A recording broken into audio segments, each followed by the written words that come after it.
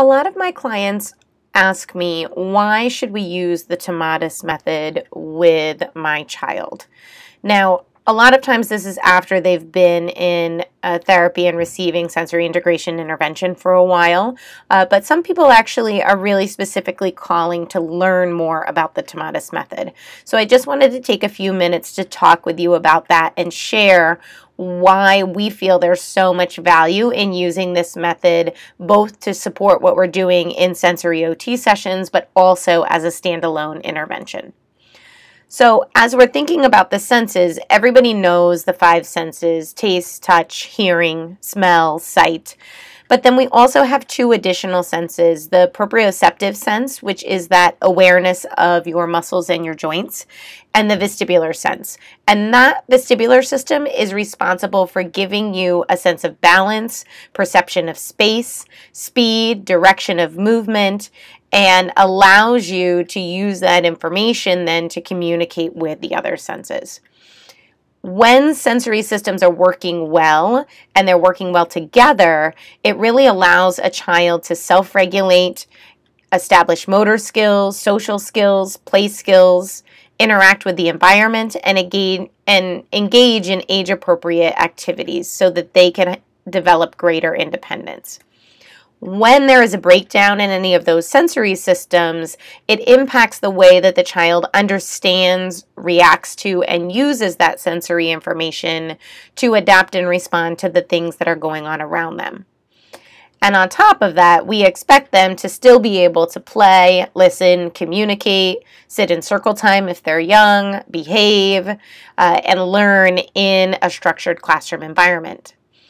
Now, the next logical question as we're talking about auditory programs is, why do we need to focus on the vestibular and auditory systems to support self-regulation and learning? It's because the ear is amazing. The ear is what provides 80% of the energy to the brain and supports our arousal and attention. It also provides the information from the vestibular system and the auditory system to other sensory systems in the body to give you more active body control and ability to use your body in the world. Now, that vestibular system is communicating that information to your vision and your muscles and your joints so that you can get better control of your body, better balance, better coordination. And the auditory system is taking in and processing sound for speech and communication and language. So the vestibular and auditory systems have connections to the cranial nerves in the brain that influence our regulatory capacities, as well as help to stimulate the connections of our brain pathways that link vision, motor, and postural responses. So this is really what allows our body to be able to work together to adapt and respond to the many demands that we experience throughout the day. It's also important to know that the auditory and vestibular systems are fully formed at 4.5 to 5 months in utero. And this really sets the foundation for our experience with the world, and we use this information that's coming in while we're still developing for bonding and attachment with our mothers. So it plays a significant role in our emotional regulation, co-regulation, and eventually self-regulation. In the brain, the auditory system is linked to the amygdala, and that is the structure that is responsible for our fight or flight response. And an easy way to think about this is, if you are standing in the middle of the forest in the dark of night, every little tree branch, every little leaf rustle attracts your attention because your auditory system is on high alert and you need to make sure that you can react quickly in case there's any danger. So we really have a protective response that's associated with the auditory system that needs to be supported and regulated. And we can use the ear as a portal to the brain to influence those regulatory capacities so that we can stimulate development of all the other pathways that lead to executive function and brain development through those cranial nerves. Now, As far as listening is concerned, we need the auditory system to differentiate between sounds that we use in language, to decide what sounds to pay attention to understand rhythm and timing and pacing of language and conversation, and use the details of sound information for higher level skills like reading, communication, thinking and reasoning, listening to lectures, direction following, and auditory working memory to actively listen and attend and process what people are saying so that we can think critically and reason through the information that's coming in. In summary, the developmental progression is that first, children need to be able to self-regulate. People need to be able to self-regulate. And there are many, many adults who haven't gotten this foundation in place yet. After regulation comes a development of the awareness of time and space through the auditory and the vestibular system. And then next comes timing and sequencing, both in our body in the form of rhythm and coordination and movement through space, as well as communication. And only after all of those things start to come together do we see those higher level executive functions develop, like planning and sequencing, working memory, and attention and focus over time. Now, why do we need to know all of this when we're thinking about the Tomatis Method and auditory programs? Well, the first thing that I'll say is that hearing is a passive process, but listening is an active process that we use to intentionally learn and communicate with others. And we hear in two ways. First, we hear ourselves through bone conduction. And that's why you sound different in a voicemail than you think you do in real life. And while sometimes listening to yourself on video is a little bit jarring and overwhelming until you get more comfortable with yourself. It's also the way that we experience, let's say, drums in a band. Everyone has been to a parade and they've been standing in a crowd and you feel the drums moving by you, but you hear the flute and the melody through air conduction. Air conduction is how we hear other people and how we receive sound messages from the environment. So the sound comes in through the ear and vibrates the middle ear bones to make the muscles contract and relax and send the messages into the inner ear and eventually the cranial nerves to communicate the information to the brain. So why does the Tomatis Method work the way that it does, and how does it use these principles of how the brain and the body receive auditory information to influence how you're functioning? Well, it does it in a couple different ways. The first thing is through the use of gating, and this is enhancing the contrast between the high and the low frequencies. So sometimes you're enhancing high frequencies, sometimes you're enhancing low frequencies to trigger the ear muscles to contract and relax in response to the changes in the frequency. And this conditions the inner ear muscles by using those different frequencies so that they function optimally for sound perception. The Tomatis Method also uses high frequencies to provide energy to the brain for attention and focus and processing.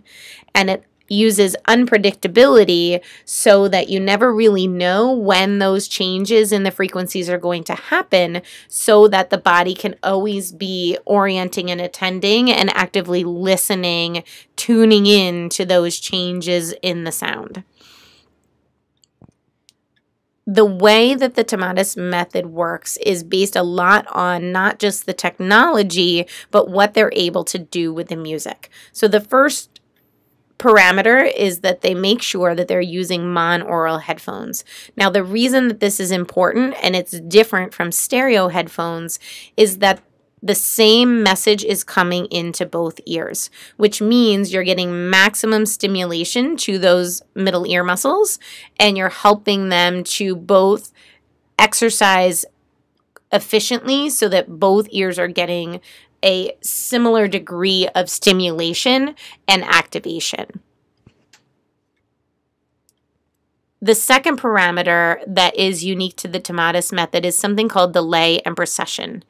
This is a process of setting a little delay between the time that the bone conduction gates over to the high frequency sounds and when the air conduction follows it. The reason that we even care to do something like this is that in real time, we're supposed to be able to quickly orient and tune in and take in the message that's coming to us through our auditory system. But we all know that a lot of children and even people in general that struggle to really tune in and orient to sound to get the information they need quickly and efficiently.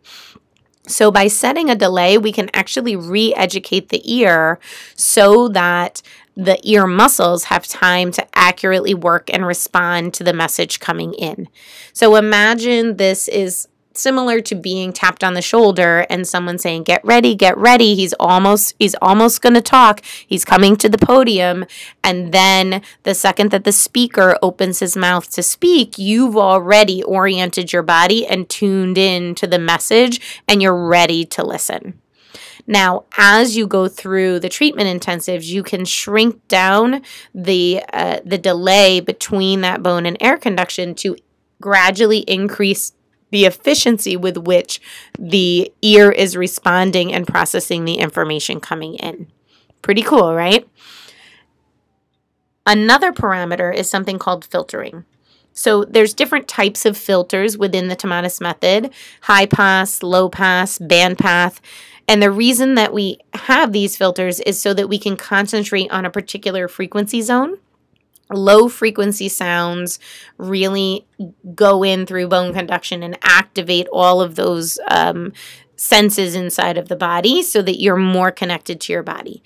Middle frequency zone really enhances communication and speech and language frequencies, and high frequency music enhances the energy and the attention centers within the brain. The last parameter is laterality. So we have two ears, but they have different functions. Our left ear is much more of an emotional ear. It picks up on the rhythm of music, while the right ear picks up on the details and the melody. And the two ears really work together so that we can efficiently shift back and forth between our emotional self and our reasoning, thinking, detail-oriented self. The right ear is favoring the development of positive affect. Can I separate myself from my emotions, tune into what's going on, and actively listen to information that's coming in? But if we lead more with our left ear, then we're much more emotional and we tend to be prone to negative affect or anxiety. So we really want, if a person is struggling with their regulation, we want to pay attention to this laterality feature because we can actually help to influence and strengthen that right ear to help the person extract themselves from the emotional influence of their left ear and be available to tune into information and reason through things in the way that they need to. And this balance is really important when we're talking about communication and connection to others and active listening skills. So in summary, the Tomatis method really helps to improve our connection to ourself and the world around us so that we can initiate and communicate, be less frustrated, and have improved energy, motivation, and self-regulation. It helps with body control through activation of the vestibular system because we can improve our sense of space and timing. We can improve our balance, our postural control, and have better organization and motor planning of our body movements. It can have receptive language benefits because we can follow conversations better, tune into directions better, understand what people are saying.